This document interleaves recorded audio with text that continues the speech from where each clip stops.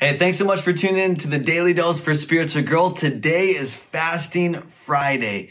You know, throughout the Bible, it has a lot of if-then statements. If you do this, then this happens, right? Maybe you have said those statements to your children or your grandchildren. If you do this chore or if you clean up the dishes, then you will get dessert, or then you will get your allowance, or then you'll get your reward. You know, the Bible is very similar to that. There's a lot of if-then statements. If you follow and obey my commands, then you will be blessed.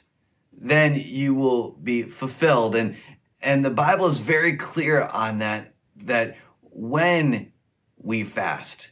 So one of the commands that God has given us is fasting. That is withholding from something that we would typically do. Now, back in the day, it would be food. Today, we can give up something that is something else other than food. It could be a particular type of food. It could be a particular certain entertainment that we consume. But the whole idea is sacrifice.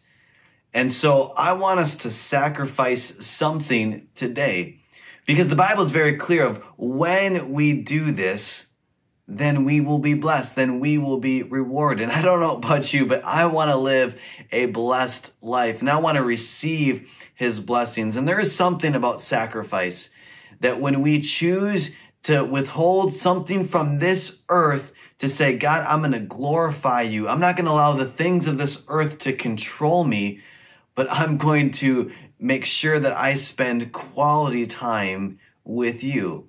And so that is the challenge and the encouragement today, is to be obedient and listen to his voice as we choose to fast and sacrifice today.